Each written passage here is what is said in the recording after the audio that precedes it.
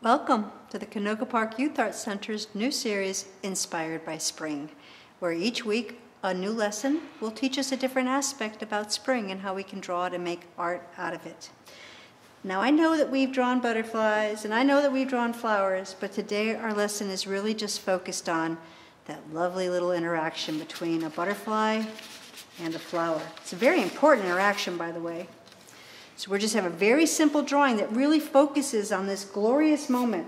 And I know it just looks like a butterfly sitting on a flower to you, but in real life, this is how pollinating the flowers. So we get more flowers and better flowers and by pollinators. Our little butterfly friend, he goes and he's drinking the nectar. He's got a little straw that comes off. He drinks the nectar, and then when he hops to another plant, he's bringing pollen to that other plant. So that helps the plants thrive. Let's take a look at some photographs. This is a drawing similar to what we're going to be doing today, as you can tell. It's just the emphasis is on one big flower and our butterfly. And what I'm going to keep pointing out to you is this triangle shape, And look, there's a little indentation there, so it's almost like a heart-ish, just a tiny little bit. But it's basically a triangle. And you can see the delicate little legs jumping around on the flower. Down here we have a monarch. I think that's a clover. But look again, triangle. But it's got a little thing here. So if we were to turn this upside down, it looks like an upside down heart. But just a tiny little indentation where the two wings cross each other. Now down here, we got this guy hanging out on this cool shaped flower. Triangle. But then we just got this tiniest little indentation on this side here. Let's go and take a look at another one. This one I think is called a skipper.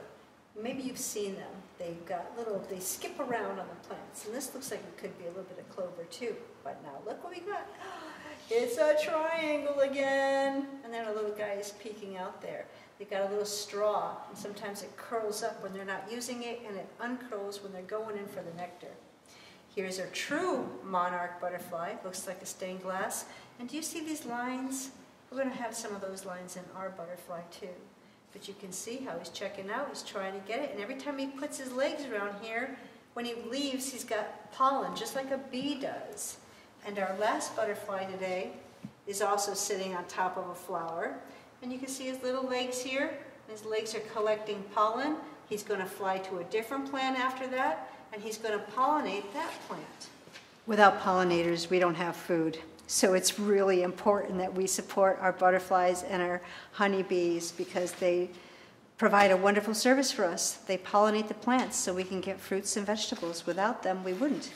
Let's look again at this one. Hey, remember how I kept showing you that triangle shape? Here's our triangle shape. And there's just a little bit. So if I put it this way, can you see how it looks just a little bit like a lopsided heart? But it's easier if we think of it in terms of a triangle. I have my big daisies. Because I wanted my daisies to have a landing spot, I drew my daisies this way, where all the petals are kind of coming down, and then here's the big hump that's in the middle. And I wanted a really simple design.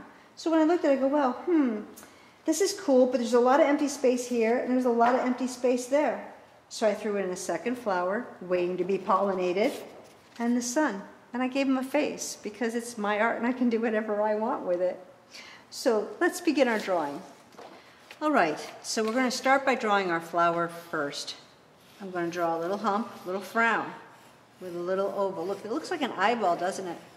And I'm just going to put my petals, da-dink, da-dink, da-dink, da-dink, da-dink. There you go. You can make any kind of flowers you want. And then I have a big, long stem. It goes all the way down to the bottom. I can throw some leaves on there if I'd like. Remember, the leaves have stems too. Here's my leaves. A lot of times there's a line down the middle of a leaf. I'm going to make my other little flower as long as I'm in flower mode. There's my frown. I'm creating my eyeball, leaf, petal, petal, petal, petal, petal, petal, stalk, and we're too low down to show any of the leaves there. All right, so now we're ready for our butterfly. Okay, we're going to put his body on top of the part of the flower that he likes the most to drink from. We're going to put a couple of his legs in here. All right, here's a little head. Here's a little antenna coming out. And if you wanted to, you can make his little curly straw. It's one of those crazy curly straws. All right, now for the wings. Remember what I said. Big triangle. Here's one side of my triangle. There's the other side of my triangle, and this comes in like this. I'm going to put a little bit of an indentation in there. Remember how I said? Because these wings overlap. In reality, there's a line that kind of separates one ring from the next. But when we're looking at it like this and all that pattern, it kind of gets hard to keep sorted out what pattern belongs to which wing. So we're just going to make our triangle. So you can see how this is a triangle, only on the back side here. I just put a little bit of a notch in there. Again, you can do anything you want. This is your butterfly. Now I'm just going to put a border around it. I'm going to make the border a little thicker on the wings, the tips of the wings, and comes down. So you can see I'm kind of repeating that shape. And I can even repeat that shape one more time if I wanted to, like that. Now the way we decorate this is totally up to you. For me, I'm going to make my circles, and as my band gets bigger, so do my circles. And then as it gets smaller, my circles get smaller. My border gets bigger, and look, my circles are getting bigger. And then they're going to start to get small again as we come down here. Now all of this inside stuff is up to you, but you do need to remember one thing, it's symmetrical. So try to have your pattern be symmetrical. So if I'm going to put some little teardroppy shapes on this side, then I'm going to put some little teardroppy shapes on that side. And if I'm going to have some, let's see, what can I do? I can have some circles coming up here, up to this tip, and I can have some circles coming up over here to here. And I can have some big, long things like this. You just make this up as you go. Now there's this one thing that a monarch has that I wanted to show you. It's like a stained glass window. So really all I'm doing is I'm making these Ys. Do you see these Ys? Why am I making a Y? Because the Y kind of looks like what a lot of butterflies have when their wings have these little sections to them. And then if you wanted to, you could even color all of those sections a different color if you wanted to. So it really looked like a stained glass window. So sometimes I put a Y in. You see how I'm putting Ys, and sometimes it's just a straight line.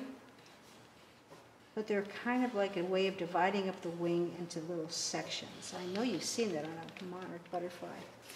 Right, here's our butterfly. There's our butterfly wing, our flowers. We just need a sun. And you guys can do your sun any way you want. Here's another way of doing a sun. We just put 2 rings. And you pick the rays coming out like that. Little happy face on here. Little nose, happy face. There we go. This is the super fast version of a nice, simple butterfly on top of the flower. Now, when I came up with an idea for this drawing, I really wanted it to be simple because I wanted all the focus to be on the butterfly wings. So when I did my upgrade, a couple things I want you to notice. See, I wanted to keep everything else simple. And yes, you can have a yellow sky because I thought a yellow sky would make my butterfly pop out more. So I wanted all of the focus to be on this. That's why I kept it really simple and wanted all of the complicated stuff to be up here so that you could see the beauty of this butterfly. Now remember, butterflies are pollinators. We really need them. Be nice to butterflies, be nice to the bees. We so need them. I hope you enjoyed learning how to draw butterflies, having a little snack on a flower top. So thank you for joining us for the Canoga Park Youth Arts Center series on Inspired by Spring. I hope you enjoyed learning about butterflies having a snack on a flower top. Thanks for joining us.